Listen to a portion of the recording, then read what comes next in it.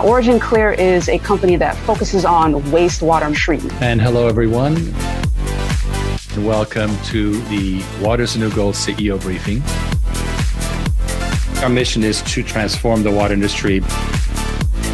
Decentralization offers us this opportunity. The plan that you've built here is super impressive. The world is experiencing a crisis in regards to water.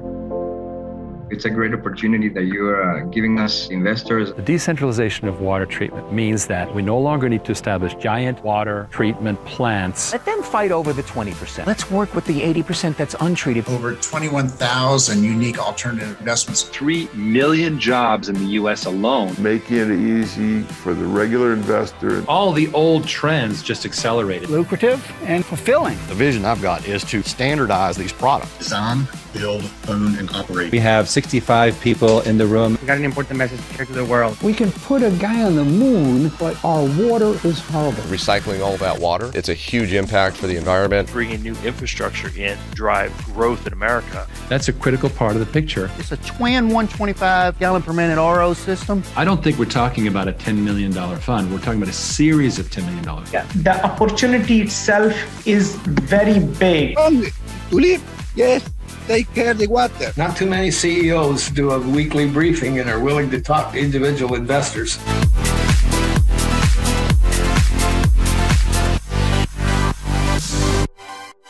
Wanted to welcome everyone to this briefing. It's going to be amazing. So much fun. And I've got a ton of people here, so welcome aboard. June 30th, 2022, briefing 167. And our new positioning is as a Clean Water Innovation Hub, and you will see that shortly. Hey, Robert Baxter, how you doing?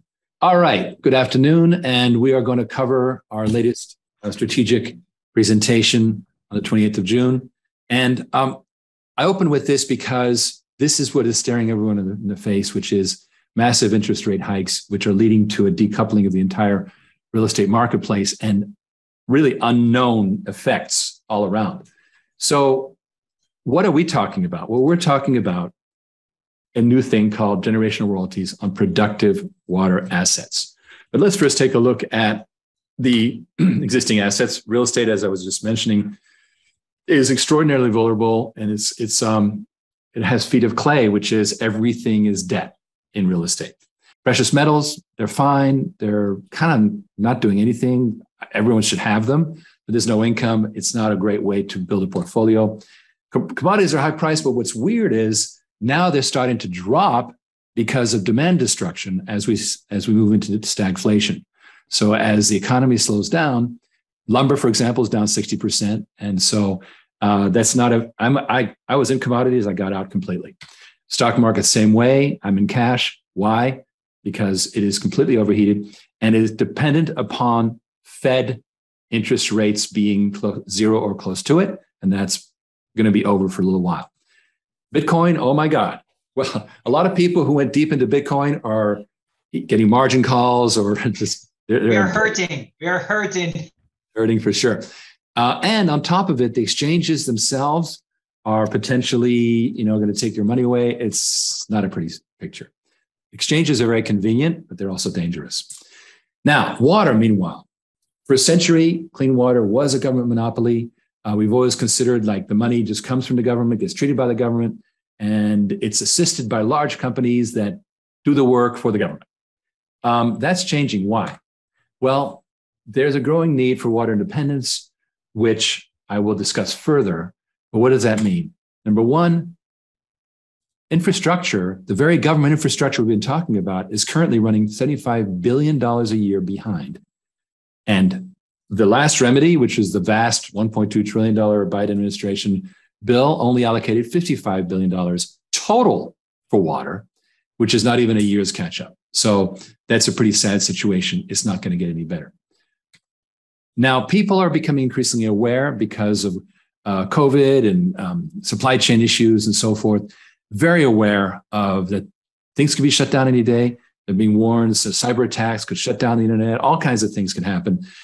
And so people are hyper aware of that what they took for granted is no longer so.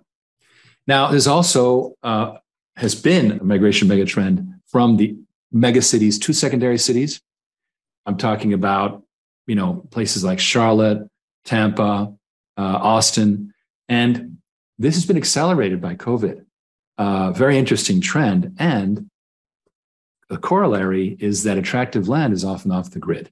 So, for example, we're seeing in Georgia, our own company is getting a lot of business from Georgia, which is trying to catch up with people moving to the Atlanta region from other places and having to try and catch up. These are municipal players. They're trying very hard, but they're not keeping up. Okay. Our innovation is private water. We see a problem of skyrocketing water and sewage rates. This is before the current inflation. Think about it. This is, coming up to 2020, pre-COVID. It's gotten so much worse. People believe that water rates are regulated. They are not. They're kind of invisible. My wife has a very small tutoring operation in an 850 square foot building, and she shares $125 a month minimum charge for water and sewer service. There's no getting out of it, no matter if she uses no water at all. So a lot of hidden costs in water. Businesses want to take these costs in-house, especially in places like Northern California. They're getting just destroyed increasingly, but they're not in the water business. They don't have capital for water treatment, and they certainly don't have the experts. The solution then is to turn water into a fully outsourced service. Our version is water on demand. Now, meanwhile, Big Water is behind this trend. They're still focused on becoming bigger and bigger fish in a smaller and smaller pond, which is still billions, many, many billions, but they have to kind of stick with their model because going decentralized, going to the edges is a different kind of beast. They're not, $50 million projects, they're $1 million projects, totally different way to operate. And these companies are not set up for it. American Water Works has $1 billion a year acquisition budget alone just to acquire companies. So that's kind of their game. And unfortunately, that's really in the past. People still make water systems the way they build houses, dig concrete in the ground, the whole thing. Technology adoption is hyper slow. We found this out a few years ago when we were proposing an amazing new technology, but we learned that the horizon for adoption is ridiculously long. And we run into this all the time. Ken and I, we get proposed, people, I got a great technology and so forth. Yeah. They just need some traction, and they don't have it, but they're wonderful. They just don't have traction. Meanwhile, again, this business sector needs the funding that is not going to them through bonds or whatever. And that's where Main Street investors can now participate in very much the same way as petroleum and solar, which is what we call water like an oil well. All right. Now, we're building what we call a fast scaling network. What is that? First of all, businesses just sign on a dotted line and get water treated and managed on the meter. No capital required. That's it. 15-year contract typically is normal with price indexing. We delegate it all to a regional company. That way, we're not trying to build a huge water company, which is going to take another 25 years. Instead, we simply tap the existing water company infrastructure, the local water companies, wherever they are. And we also plan to license our own amazing prefabricated modular water systems technology to standardize the fleet. And finally, we are contract managers, which means we don't want a lot of technology risk. We stick with what is proven. We found that something new is always something that loses money, and that is not our plan here. We just want to implement standard, reliable solutions, of which there are plenty. All right, let's take a quick look at how the flowchart works. Initially, investors invest in this water on demand subsidiary, which is kind of like, think of it like these master limited partnerships in energy, very similar, a basket of properties. And sure enough, this subsidiary then inks a direct contract with the customer with built-in price indexing. Now that contract's very important, and it belongs to that subsidiary, which then commissions a system with a contract designer and builder that does the standard job with reuse and the whole thing. And that system is connected to the cloud, permitting operation and maintenance, and managing and billing of charges to the customer, who then pays, and shares go back to investors and partners. Full loop is closed, everybody wins, and that is a smooth process that if all the pieces are in place today. Now, one solution for challenges. First thing is, of course, meet the customer's water needs. The second one, contractual limits to rising water costs for customers. Very important. This is key, and it's getting worse. Investors are protected through real assets with real cash flows and their own inflation indexing that permits them to keep up with inflation, but also the customers don't have unlimited risk. It's the best of a bad situation, but that's what people are looking for. And finally, these clients, these companies, the water companies, consulting engineers, all get their projects funded, and there are many of them. All right, let's take a quick look at competition. There's really two large categories. One is the existing legacy companies, which you see on the right. They do very little what we call water as a service, or also in the water industry term, design, build, own, operate, DBOO. Let's look on the left-hand side, because these are truer competitors. Let's take a look at who they are. Seven Seas Water is actually, they own the water as a service trademark, but they specialize in very large whole island desalination projects, as opposed to much smaller stuff. They do it on the meter, but they're basically replacing the municipality for that island economy. Cambrian is in that small scale solutions, which actually, when you think about it, comprise the bulk of the marketplace because sheer numbers. So they do much like us in terms of small scale, but they do not outsource the work. They do all the work themselves, which I believe limits them in terms of expansion. And they get all of their funding. Look at the bottom there. They are not direct investor enabled. They get their money from VCs. Fluence, great company, not really small scale. They're big guys. They'll do all their own work again. They are modular. And again, they do not work with direct investors. So Water On Demand is the only one that is working with the bulk of the future business, that is delegating all of the execution to an operating partner network, which is kind of our supercharger network, creating a barrier to entry for other people trying to get in the space. They'll try to move in, and sure enough, they'll find out, oh no, we work with Water On Demand, which is great. Of course, we handle all phases of water treatment: clean water, dirty water, and water reuse. We have the modular technology, 6 patents that we have master licensing to. Of course, we're connected to the cloud. And most important of all, we are bringing this as an asset investment to the investors of America and eventually the world. We have a killer app. We ran into this the last couple of years, where all of a sudden segments that I call human communities, really these are communities that are forced to make sure that they have their own water self-sufficiency, like housing developments, like trailer parks, motorhome campgrounds, freeway travel stops, hotels. We already have a number of customers already in these areas who are paying. What we're going to do with this is simply putting the icing on the cake by adding Water On Demand to accelerate the adoption, make it simpler. So it's a full acceleration. All right, full picture here. Very important that all of the needs are fully outsourced. So therefore, these clients do not have to worry about the details of water treatment. So it's even more important than not having to come up with the capital, is to not have to manage a whole new cost center. Secondly, there's this interesting self-sufficient water for human communities concept, and growing asset portfolio. Why? Because we do not sell these systems. We keep them in our ownership, and therefore our investors' ownership, and creating a growing asset base. Long-term investment returns for the investors, ultimately, because these systems, even though individual contracts might go 15, 20 years, the actual equipment can last up to 100 years. And so you get a very long-term return on investment. Our chief engineer, Dan Early, has been an early pioneer in decentralized water systems. He was doing it before it was a thing 20 years ago. Today, it's all the rage, and he is being recognized as a guru of the space.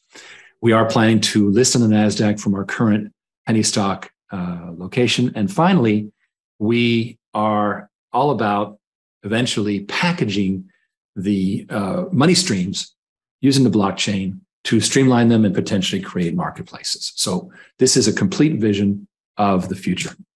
Now let's take a look at Origin Clear's evolving role. First, a look at what we've been. We've been a company that keeps packing more and more value and more and more value, more and more value. As a result, constantly raising money to do more, do more, do more. And while that resulted in a lot of value, it also resulted in a kind of a focus like, what the heck are you guys? And you're always raising just enough to do the next thing, but not enough to make everything succeed. So we looked at that and we realized a better model is to actually do the job of incubating, because crowdfunding has become mature enough that you can build entire companies with this, for example, Regulation A, the very amazing success story of Nightscope on Start Engine, which raised $110 million using unaccredited investor rounds and is on the NASDAQ. So that is a mature way to use wide public marketing and not to be hostage to the endless due diligence of the PE funds or whatever. Just go ahead and raise the money. And that's very smart. The second thing to point out is these are single ventures, and I'll discuss that further. So in terms of rollouts, we're focusing on water demand with the Water for Us initiative. Next year, we're looking at doing $H2O, which is our trademark for the packaging of dividends into a water coin, ultimately creating an asset-based package that could be traded eventually, creating a world marketplace for the very first time in water. Now, you notice this strange term, Everamod. We're basically looking, Everamod is the brand name for our line of pump stations, which is about the most boring thing on the planet. Literally, pump stations move water from one level to another level higher. Pump stations are clean water, lift stations are dirty water, and we've got a growing business in pump stations with national accounts growing. Why? Because ours are super durable. The 1 million+ pump stations in America are all falling apart, and we are now replacing the entire installed base. We're the preferred choice for so many customers today. So we decided to pull it out, make it a new business unit, and eventually spin it off as its own thing. The year after that, the parent, Modular Water, which Everamod came out of, we plan to take that out through the crowdfunding process. And finally, good old Progressive Water Treatment, which has built custom systems for very large customers and managing cities and so forth, so many good things, and has its own intellectual property base, will eventually go out. That's 5 properties, and then going forward, more incubations. So Origin Clear is going to kind of be in the permanent launchpad mode. So I've just discussed that. Water Demand launched, H2O, Everamod, Modular Water Systems, Progressive. What are we? Well, we're a change agent. We're this 14-year scrappy small public company that somehow survived, and our investor base, there's none better. I remember when Ken Berenger came on board in 2018 and went to work talking to those customers, and he was blown away by the fact that these customers, despite having waited a long time, were strong loyalists and believed in our vision. And since then, we've done the right thing by them, and they continue to do the right thing by us. We have proven that we can raise money from the retail accredited investor. Why is that important? Retail accredited investors can be reached with marketing. They can be pitched one-on-one. They don't have a 3-month due diligence for you. And they don't sell their shares. Very few of our accredited investors are sellers. They hold. They are true believers, the long-time holders. And we have justified their faith by making sure they did not get crammed down as long as they stuck with us. Our production facilities have a sterling reputation, really amazing. And as a result, their business is growing. Obviously, we know how to roll out new ventures. 2018, for example, we launched a Modular Water Systems, which just in May had a month of purchase orders that was as much as the entire year of 2021. That was a venture we launched in 2018, and finally in 2022 is really starting to move fast. Notice how long it takes. This is the water industry. But once you hit that inflection point and you start, get the hockey stick, it really takes off. And that's what we're seeing. We have experience in various areas which are critical to being a launchpad. All right. So we're the mothership, which means we provide all the centralized services.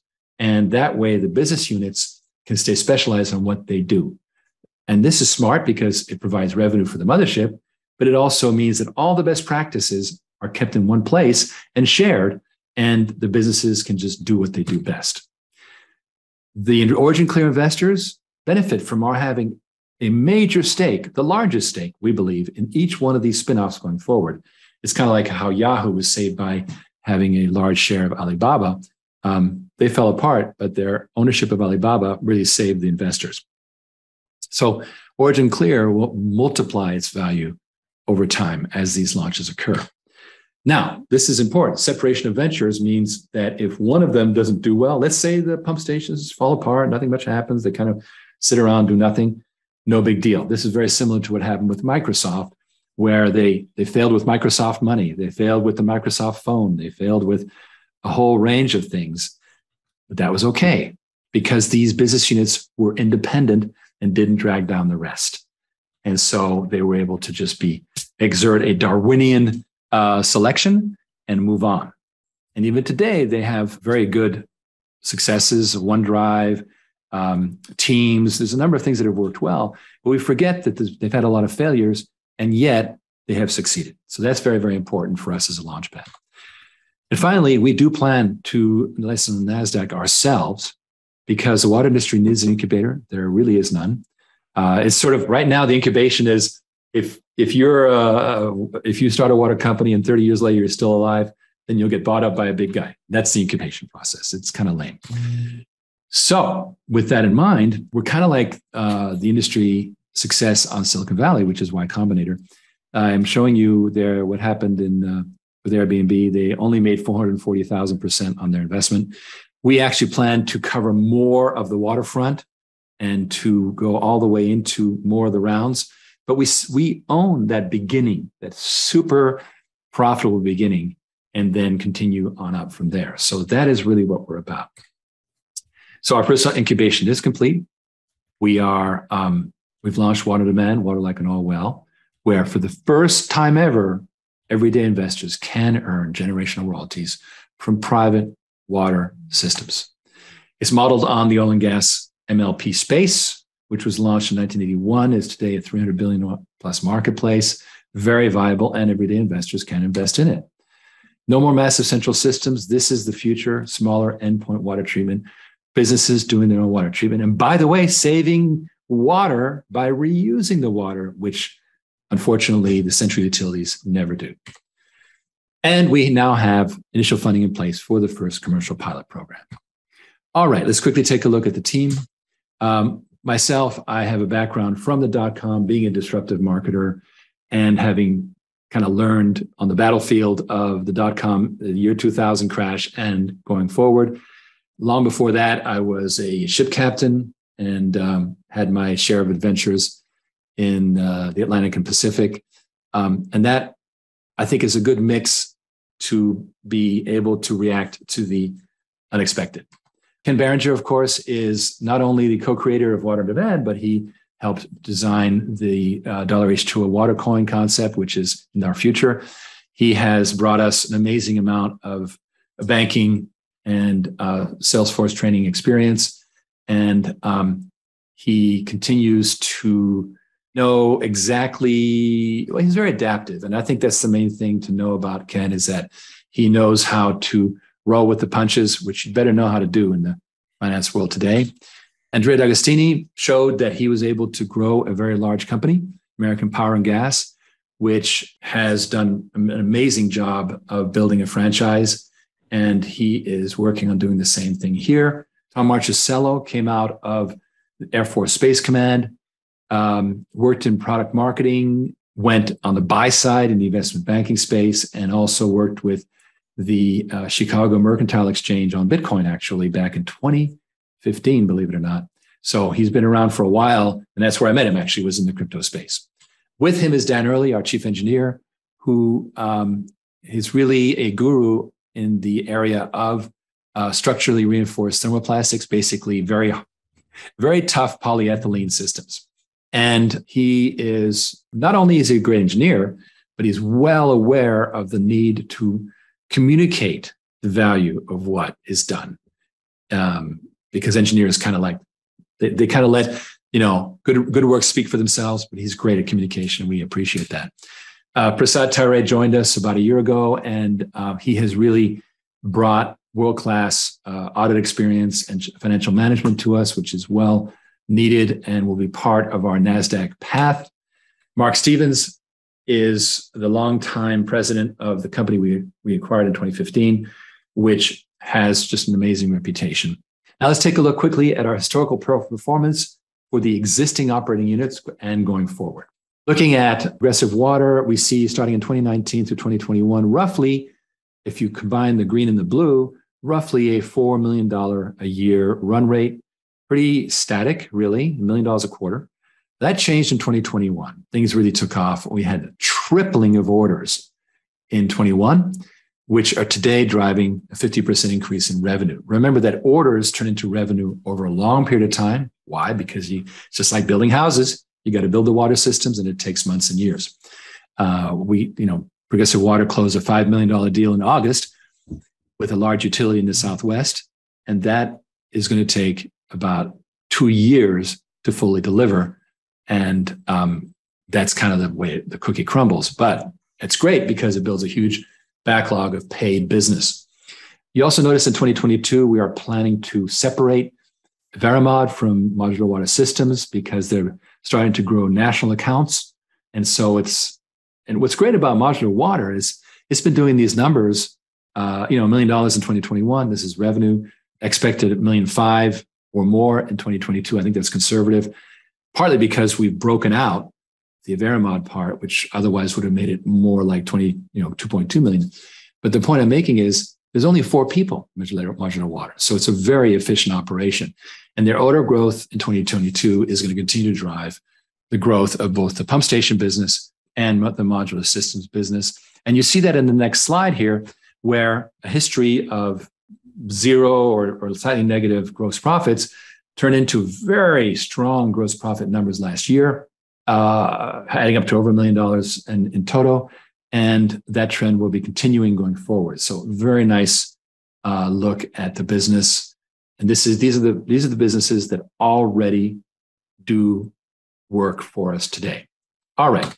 Now let's take a look at the consolidation of everything, including the new, starting with, of course, Water on Demand.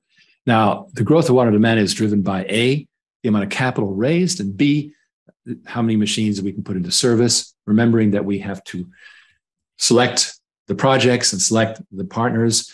Fortunately, we have an operating partner in place. We have the capital. We have an excellent general manager who's managed very large, high-end projects in the past. And we are currently qualifying multiple candidates for the first commercial pilot. As you can see, Water on Demand starts negative, of course, because that's where we're spending money, but then it starts to make some serious money. And look at this.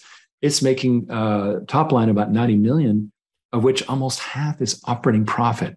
Why? Because it's pure finance, right? This water hardware is low margin, but water financing, if done right, is very nice margin. And out of that, 25% goes to the investors. And you notice that the investors represent about 10% of the gross. So the royalties are 25% of net profits. And it looks like from the pro formas that they will be about 10% of the gross, which is a very nice picture. Water on Demand is really the gorilla for all this. As you can see, all the other units being rolled out only add about $30 million to the total in 2026. They're essential. Why? Because they provide a lot of technology value add, and they simply are a different kind of business, so they have a nice blend. But as you can see, 2022 and 2023, we continue to have losses, but they dwindle, and we're looking at profitability, operating profitability in 2024.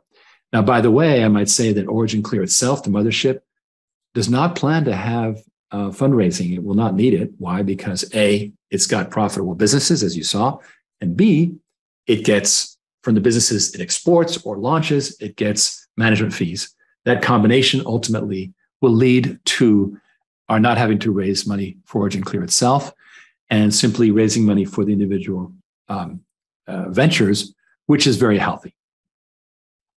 Okay, let's take a quick look at the offering then. The forecast, again, is 90 million over 5 years, ending up with about 400 systems. That's our plan based on a model with sort of blend of machines, water usage fees, which include inflation, so that there is value. We're not being excessive, but at the same time, we're giving good return on capital. And of course, this all depends on the availability of capital. The first chunk really is $20 million with the goal of a $300 million total, which we will discuss further. Where is this all going? Well, the majority of it is going to fund these capitalized water systems, and the rest of it goes to build out infrastructure. Remember that if we're delegating work to water companies, well, we better make sure that they succeed. Otherwise, guess what? Money doesn't come in from the customer. So it's very, very important to be good at enforcement, contract management, project management, really being on top of performance and applying remedies, effective remedies to make sure the customer wins, and therefore we do too. Okay, let's take a look at what the offering looks like. Investors currently in this new offering get a 25% long-term royalty on the totality of what they invested. So let's say they invest $100,000, they get 25% of the net profits from that $100,000 being invested in water on demand, pay per gallon. Additionally, they get 10% of the new company, the private company, only the first $20 million in investments get to share this. And by the way, we're down to only $17 million left. That is dilution protected. So as Water on Demand Inc. moves forward and eventually becomes a public company, that 10% will remain 10%. That's super important. Now, because it's so early, we're still, getting our first pilot underway and so forth, we are sweetening the pot in a big way by giving investors preferred stock that is protected from price drops, because you convert at the later price, whatever it is. Technically 150% of your investment. Actually, it's 165% for a short time, which means that you invest $100,000, you immediately get stock worth $165,000, and you get double warrants, means 2 more opportunities to buy at the same price, with a strike price of 25 cents, which is very good for your upside. So to summarize, basically you make far more than your investment, and then you have long-term opportunities, both from royalty income as well as a piece of the new company. This is summarized here, which I won't go into, but it's basically covers the investing benefits. You are founders today. This situation will not last. That 165% goes to 150% and all the way down to 100% over time. There's also an escalation for multi-million-dollar investors getting more percentage. So we do favor large investors, but right now we're doing a fine job for accredited investors who are taking the leap today, and they're getting that 165% is what normally a $5 million investment would get you. And because this is the moment before the pilot starts, I strongly recommend that investors look at this as being a very strong 15% bump on top of the existing 150, which itself will go down. Okay, sure enough, that 165% will expire soon. There is a cap on conversions, which is very useful. We need that no matter how high the stock price goes, you will not get fewer and fewer shares if you wait to convert, because there's a maximum price. This is very useful, but by the way, that cap will rise also. The founding shares, again, limited. It's close to $3 million already allocated today. And we would like you to simply go to originclear.com, click invest for the full information, and to schedule a personalized briefing with the very amazing Ken Berenger, or you can simply go to oc.gold/call Ken or call him. Either way, join us and invest in the new asset class, water.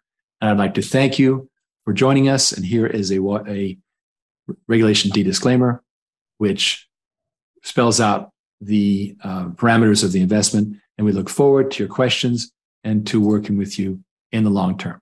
So, we still want to work with the enthusiasts. We don't want people who are highly conservative and want to talk for 8 months about the da-da-da-da-da. No, we want people who are really early adopters and excited about making a difference, but we're able to put more depth into the conversation. And I think that's very beneficial. It's really working. And I'm glad that everybody can hear me. A lot of people are commenting, and thank you for your patience. All right, there's a small segment here before we get to the conversation with Ken. And this is about why it's time for a new asset class because of hidden inflation. Take a look at this. You remember we showed the water rates in that video, which, basically get to about triple of inflation. Kind of ridiculous, right? Well, let's take a look at how it's been updated since then. This is an update that takes us all the way up to looks like about April, May, something like that. And March 2022, that's where it goes. So you can see the different categories, hospital services being the worst, college, medical services, and on down. Hourly wages rising, but not fast enough. And you see the food and beverage really in late 2020 kind of kicking up. Let's take a look at it right there. See, this is to late 2020. It's kind of going up like this. And then it kicks up to, this is the current inflation we're seeing, right? It pops up. And after late 2020, this is the phenomenon we're seeing. And it's not really, hourly wages are not really catching up. Notice how new vehicles popped. These are all things that you're aware of, right? Other categories like TVs, well, TVs are getting cheaper and cheaper. But unfortunately, you can't eat a TV. Let's take a look then. I overlaid the previous graph onto this one starting in 2009. There it is, using that same trend from before. And then here's where it kicks up. Watch this. Boom. If we're tracking with what it was doing with food, this is where it's going. So now this really creates a hidden inflation. Nobody's really tracking water rates. Why? It's governmental. And so we have a problem here, which is that people are suffering from water rates and sewage rates. For example, in Los Angeles, there's people in LA that have a $15,000 a month water bill because they have a bit of land. And they suffer, is how it is. Obviously, if they have $15,000 a month bill, they have a decent setup, but still, it's kind of ridiculous. So that kind of brings us up to speed, and I thought you'd find that very, very interesting. And so water and sewage inflation is a hidden tax worse than food. And with that, I'd like to bring the amazing Ken Berenger into the room. You're on, my friend. Can you hear me? I'm just making sure my mic works. Okay, very good. Let me, okay, very good. It's funny. I just looked at that graph. I did a quick screenshot while you were doing it because that's powerful stuff. When you look at how rapidly water and sewer rates are rising compared, you don't ask people. People complain about the cost of meat, but you don't go, "But how's your water and sewer rates?" They don't really. It's not something. No. It's kind of a background pain. But if here's the thing. And you mentioned the H2O token, and we'll get into that at a later date. But tying that to pay streams, creating a secondary market, creating a way to hedge water rate risk for high water users as a business is almost as dangerous as fuel rate risk is for airlines. And airlines can hedge against it, but other businesses that use massive amounts of water can't. And it could literally be, it could kill your business. Charles Walker says, my area's rates are really rising significantly. So people are aware of this. Absolutely. Gene Tully says, I think you have your shit together. And it's an amazing investment opportunity. With thank you, Eugene Tully. He's asking, how's your PA sub doing? That's the subdivision. Yes. So I'm doing a little work. I'm doing a little bit of due diligence. The mortgage on the property just went up like $2,000 a month. And in fact, I'm calculating how long it's going to take to do. So it's like 3 years at $2,000 a month. I'm still very bullish. I'm probably going to do it. I'm just. Well, But it's only going to get worse, right? So I was going to take some money out of my crypto account to your crypto gains. And I looked and I said, but I had money in there. I had a lot of money in there. Yeah. So there's a and look, I'm experiencing, and I laughed with a couple of investors because, I said, so, are you depending on your crypto? Are you depending on your stocks right now? And we kind of all grumble universally. And I go, look, you really can't even go to cash. I'm going to cash is like the alternative. But even with cash, you're still probably giving up 20% a year, which is better than the 90% I gave up in crypto. Gene says you'll make your money not to worry. So take that, my friend. I'll make my money. Yes. No, but it's because, it's a fantastic concept of this self-sustaining development, 50-acre development. Yep. With energy, water, and even, we even had a little victory garden there, World War II, that would potentially have. It's a luxury agrarian community. It's kind of the same concept as glamour camping, right? Yeah. Only you live there.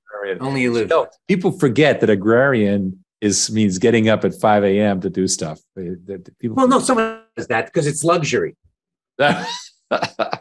Yeah, luxury agrarian community means you live there and hire somebody to get up at 5 a.m. There you go.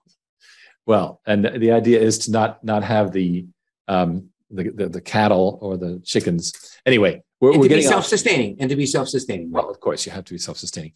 With that, I wanted to just say that it feels to me, I was watching the presentation. It feels like things are just kind of settling in, and like the whole thing is the ship has landed.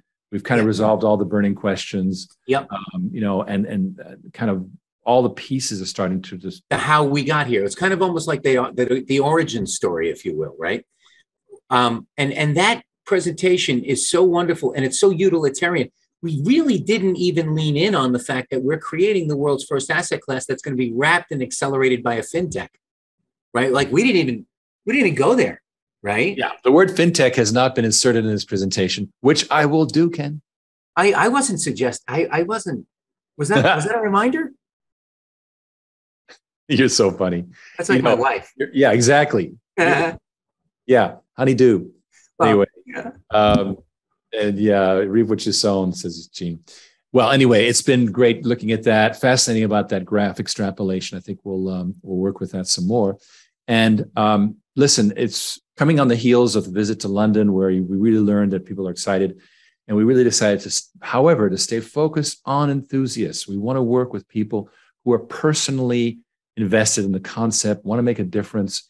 It doesn't matter how much they invest, it's that they are there. I've talked about the importance of retail accredited investors being super loyal, being enthusiasts. And that's really been the strength of the company. So I want to thank everyone who is an investor in this group, because I know a lot of you are regulars, and that we will continue to appreciate you. And then as we go forward, we're going to bring in more people who will keep adding to this amazing movement that we're creating. I want to share, remember what I shared with you today in our meeting, Briggs, when I said, London, the big money already understands what's going on. But they still have that, they still have that cool detachment. I mean, they really love the idea of doing beneficial investments that they actually make money on. But there's that still cool detachment. The experience I had over the last 2 to 3 days when I spoke with individual investors, VC, family office money, they're great people to work with, but it's kind of like, well, of course you're bringing this to us, right? Like, in other words, don't you know who we are? Mm-hmm. But the individual investors that I spoke with this weekend, I won't name their names, but they know who they were because they remember it was like 2 days ago. Every one of them had an excitement and they were like, you know what? Thank you for, first of all, taking, 50 minutes to kind of lay it out the way you did. You took about 40 mintes to do that. Thank you for taking the time to really explain this and drill down for me. But also, I really appreciate the fact that you guys are offering this to guys like us. You know what I mean? To, they basically, to kind of the regular, more affluent, but not institutional investor, right? Because they don't get those deals. They just don't. Well, and it was this discussion we had a while ago about we don't want, water as an asset to be owned by one Jeff Bezos, but to split Jeff Bezos into 10,000 investors is still a lot of money, right? Yes. Tom Leakos says, thank you.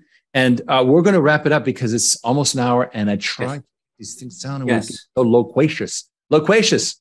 What a cool word, huh? Or verbose. Yes, we can go there. We love the sound of our own voice, which is a feature, not a bug. Thank you all.